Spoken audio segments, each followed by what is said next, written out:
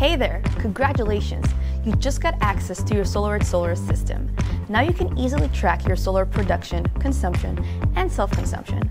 My name is Inbal Cooper. Let me introduce you to your SolarEdge site.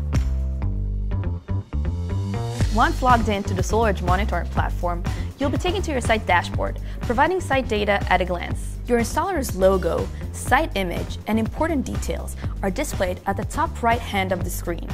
On the top left side of the screen, you have the system overview, where you can see energy today, this month, and the total system lifetime energy.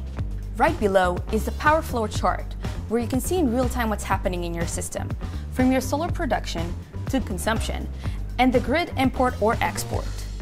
Now we're getting to the power and energy chart, which details the power and energy production on a daily, weekly, monthly, and yearly resolution. You can also set your solar energy data to match your electricity billing cycle and view your energy data per cycle. The first section of this chart presents the self-consumption measurements for both production and consumption. In this example, we see the production self-consumption is 82%, while 18% was exported to the grid. This means that 82% from the solar energy produced was used to power the home loads. From consumption perspective, 86% of the energy consumed used to power loads came from solar production, while only 14% was imported from the grid this month. Now that's impressive. Let's look at the energy chart.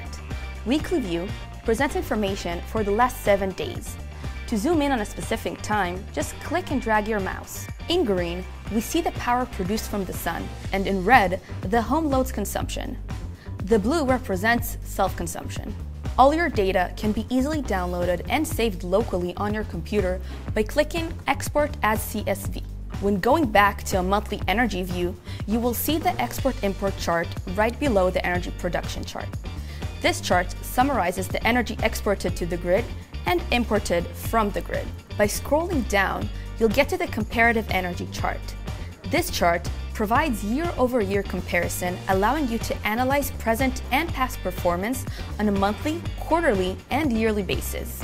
The environmental benefits allow you to see the site's positive impact on the environment. Alright, we covered all the great useful features in the monitoring platform's site dashboard. If one or more of the features shown in this video isn't available to you, this means that a meter wasn't installed or that the site setup hasn't been completed. Contact your installer directly to complete the site setup. That's it, you're done.